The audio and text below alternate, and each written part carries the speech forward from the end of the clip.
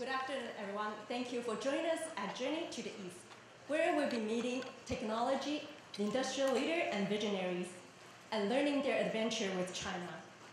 First, we are very excited to welcome our first speaker, Linda Kozlowski.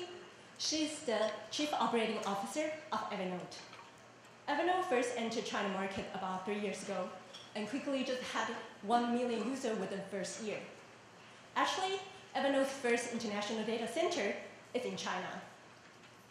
To learn more, Linda will be joining us a fireside chat with Saman, Director of Legend Star Silicon Valley. Let's welcome.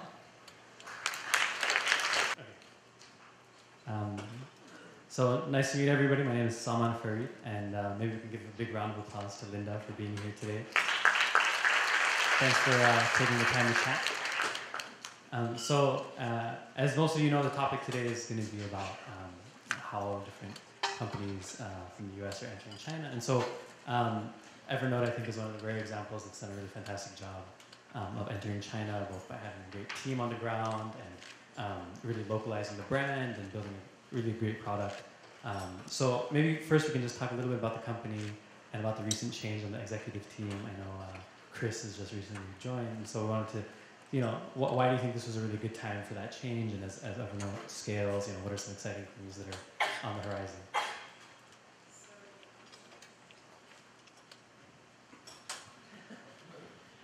So yes, Chris O'Neill joined us about 2 weeks ago as our new CEO. Phil Libin has been talking for a really long time about the fact that we wanted to build a 100-year startup. And without medical advances, it's pretty much impossible for him to be the CEO of the entire time. So he's always said that one of his most important jobs is to find our next CEO. And I think we found that in Chris. He's a great person to sort of take us to the next phase of growth for the company. He has a great track record, and there's lots ahead. There's really exciting times ahead for Evernote. Just now in the back, you were telling me that 75% of Evernote's users now are outside the US. So I think that's really an incredible feat for an American company to achieve. So I think China being one of probably the biggest markets in general, and probably for Evernote as well, we wanted to talk a little bit about some of the steps you guys have taken, some of the strategies. So I guess the first question is, how did you guys decide you wanted to go and enter China? At what point in the company's growth do you think now is the time to do it? So the benefit of the fact that Evernote is an app is we can actually see where people are naturally adopting our application and our service.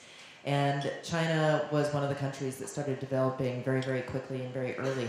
So unlike where it used to be that companies would have to make a decision about what market to enter based on opportunity, we could already see that there was passion and there was interest in our product just based on the people that were finding Evernote on their own. So we decided to set up an office 3 years ago and actually establish a local team there. And yes, we're now 15 million users in China, and it is actually our second largest market behind the US. So it's been extremely successful for us, and having a local team has been a crucial part of that success. We knew immediately that we wanted to really establish a presence that felt right for China, both a local team and a local service. So speaking about the team, I think probably a lot of companies here in the US are now thinking about entering China. So what are some qualities that you thought were important in finding the right team there? What kind of person can be? Well, first of all, it's worth mentioning it is extremely important to have a local team. I think a lot of people just assume that you can send someone over from the United States to start an office and it's going to be effective, and that really is, I think, a mistake. So you need somebody who is very passionate about the product, very committed to growth, very creative and very aggressive, because you want someone who's not going to just wait for things to happen, but to really go after it. And also someone who understands the balance of multiple cultures and working in a company that is a Silicon Valley-based company, but really wants to be a local Chinese entity and kind of walk both of those worlds. But I would say for us, it's always been about passion and creativity. That's kind of number one. I think that's funny that you mentioned passion. I think Evernote is one of those brands that people always think of as people are fanatic about using Evernote. Everybody who uses it just constantly talks about how amazing it is, and I'm addicted myself as well. So I think it's you probably had an easier time than most finding the right team. But kind of in terms of product and building a brand in China, what were kind of your experiences? What were some of the really difficult things about being a brand new entrant into a whole new market? Speaks a different language, and you know, what kind of partners did you look for? What kind of partners did you seek out going forward? So a few things. First, we really looked for local investors that could help us grow the business and give us the right information to help us grow in China. Second, we knew that we needed to preserve the passion behind the brand, but also still look for a unique identity in China, which I can talk a little bit more about. And then I think beyond that, it was thinking about how do we partner with the right groups to sort of increase our distribution and get more recognition around the country in a way that resonates with Evernote. But I think the brand story in particular is one of the more interesting because when Evernote came into China, we already had a significant audience there. Our international service also has Chinese language support. So when we were starting the Yinsheng Biji service, we really wanted to think about the brand there and make sure that it resonated with people. And so we had our users pick the name. So when you have people that are as passionate about the product as our users are, you want to give them some ownership and some stake in the brand. So we actually held a contest on social media to choose the name, and that's how Yinsheng Biji was decided upon. It's such a perfect name. It's really really cool. And so what are some other tactics in terms of building a brand that you guys thought were maybe just some interesting anecdotes about what you were able to do? Well, our team in China really has been brilliant in thinking about how to connect with the users, and social media has been one of the most important ways to do that. Looking at how we actually not just talk to our users about product features or exactly how to use the product, but also just identifying with them. We say good morning, we say good night to them every day. We give inspirational ideas, not just feature information. So that's a key part of it. We've also done quite a few really pretty spectacular events, and that's really driven a lot of direct engagement with the brand by letting people interact physically with the physical products that we sell in addition to the app itself, with the team. Our team mans all those events themselves so they can talk to people who have been with Evernote for sometimes 5 and 6 years if they started in one of the other offices. And so really just building that personal connection about how people understand that we are here for the user experience and we're listening to them and we're actually taking feedback from all of our global audiences and bringing it back into the US product. So speaking of that user experience, probably it's well documented how different user behavior is in China versus kind of in the US or this Western context. So did you guys think that it would be wise to make tweaks to your product specifically for China, both in terms of kind of UI features, or did you think it was better to have a more unified brand all across? We've always taken the position that our product should be a very, very high quality product and it should be the same product around the world. So rather than taking the position of we should customize the product for China, what we actually do is we take learnings from China and try to actually add them to the global product. Because the ideas that are coming out of China are quite innovative and really very influential in how we can kind of grow our global product. So we do maintain the same product around the world, including in China, but we focus on really providing a very premium experience to make sure that all of our users around the world are getting the same great experience. And a lot of that feedback does come from our China users. Yeah, that's fantastic. Really, really interesting. So in terms of partnerships, I know you guys partnered with China Broadband Capital going in. In terms of operationally, are you guys looking for new partners in China? What kinds of partners do you think make the most sense? And this is also probably a recommendation for a lot of new companies who are looking at the China market. What kinds of people should they be looking to, and what kind of skills do you think are important? We're always looking for partnerships, and as a matter of fact, a big part of Evernote's secret to global growth has been about our partnership program. And specifically in China, we really, really want to continue to build our relationships with both the hardware as well as some of the carriers and service providers that can help with distribution. So we've grown quite well organically in China to date, but it's really about that next level of partnership that can bring us to millions and millions of people through a brand that also makes sense with us. So anything when it comes to high quality devices that are being built out of China and distributed around the world, we're already working with several of those companies now.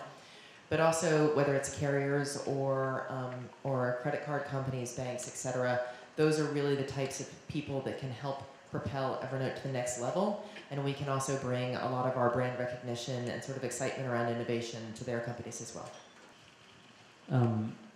So how early do you think is too early for a new company to start thinking about expanding into China? It's probably a hard question. It's very different, I'm sure, depending on the industry and the type of company. It's a hard question. It's, at the same time, I think it's also an important one, and I think it's one that's changing a lot. The idea behind expanding into China is something that you need to take very, very seriously. So we actually had an audience in China for a very long time before we actually set up there. So we mentioned that 75% of Evernote's users are outside of the US. When the company launched in 2008, we already had 50% outside of the US. So almost immediately, people found us even though we were only in English at that time. So you're going to expand whether you want to or not. It's just a question on when you actually put people in that country to dedicate. So again, we've been in China physically for about 3 years now, and that came roughly 4 years after we sort of launched kind of the global product.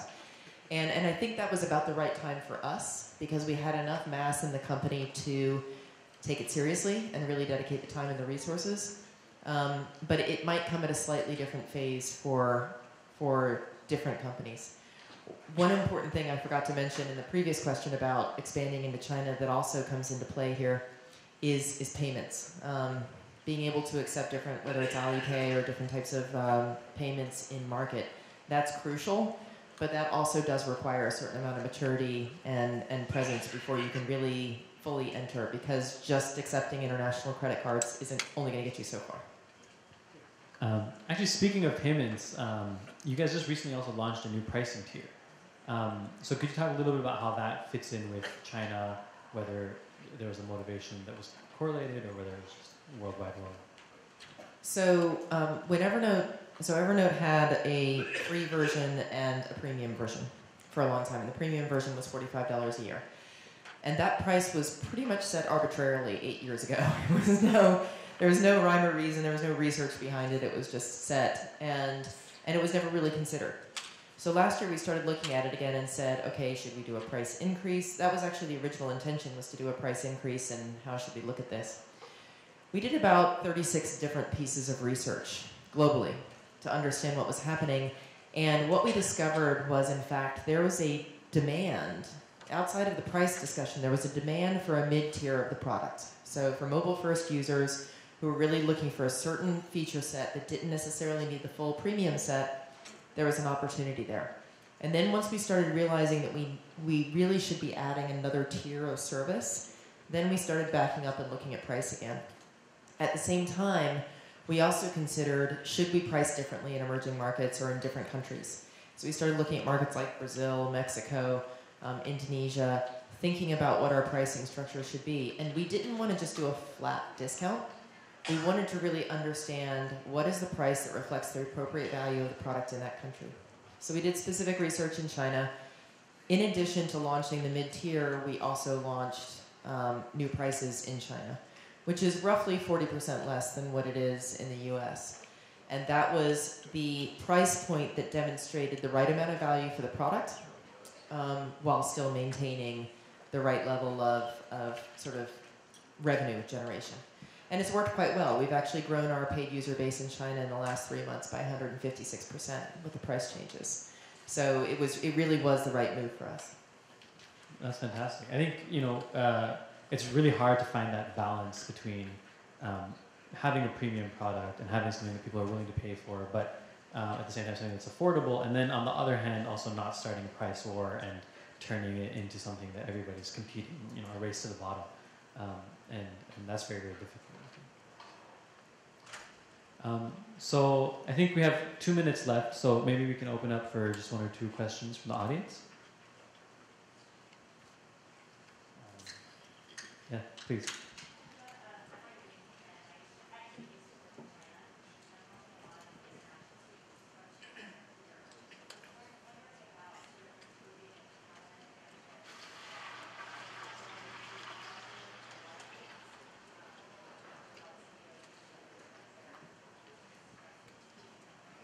I'll just repeat the question for the audience. So she was asking about the difficulties in recruiting in China. Yeah, so it's actually been for us less of a challenge, to be honest with you. We have people that seek us out that really want to work for the company. We're still a fairly small team, to be honest, so we haven't gotten to that point of scale yet. And our retention overall has actually been quite good in China as well. I previously worked for Alibaba, and it was it was a different type of recruiting structure. Our retention has been quite high, and our engagement with our employees has been quite high. So we've been very lucky in that, and that's been true of most of our international teams. They've come to us at events and said, I really want to work for you, which is part of where I get the passion piece. So we've been pretty lucky, but it's really about giving people the opportunity to do something they feel is meaningful and they're contributing to something much bigger. That's what we focus on to retain talent.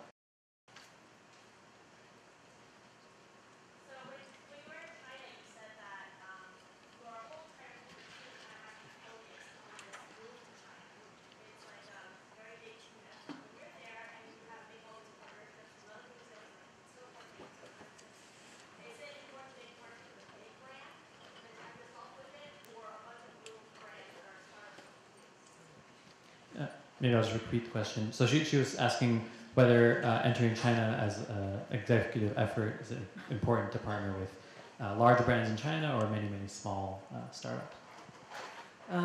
We've done both in different countries, and China specifically, we're really, and actually globally, we try to partner actually with larger brands just because we are a fairly small and nimble team. So we're really looking to kind of be as efficient as possible with our distribution. That being said, we have a very strong developer program. Our API is completely open.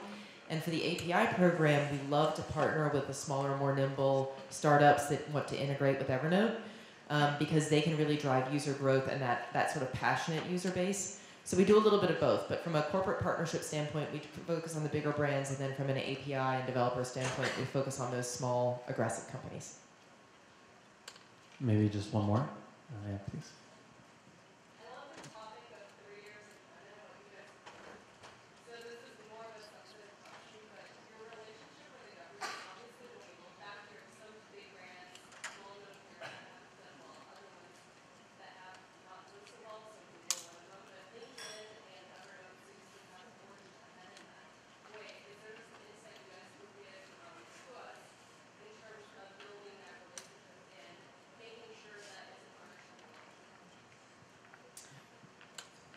So she was just asking about how to maintain a good relationship with the government in China, and if there's any insights. So I think primarily one of the things about Evernote is we're a very different type of service. So we work with individuals and teams. We're not a social network or anything along those lines. So we already have a slightly different view on the product set. But our philosophy has been very clear of we want to be transparent with our users. And that's part of the reason we set up a separate service in China. So we adhere to Chinese law. We're very collaborative and cooperative on what we need to do. A lot of our information is private information in that it's just for the user, so it's not as subject to some of the issues. But it's really more about we want to be as cooperative and open with our users as well as with the governments in any country we work in, but particularly in China, to make sure that we're keeping both sides fully clear and informed on what we're willing to do. And I think that's been a key part of it, is we're focused on being transparent. Great. I think we're out of time for questions. So maybe we can all give a round of applause to Linda again. Thanks so much for coming to speak with everybody.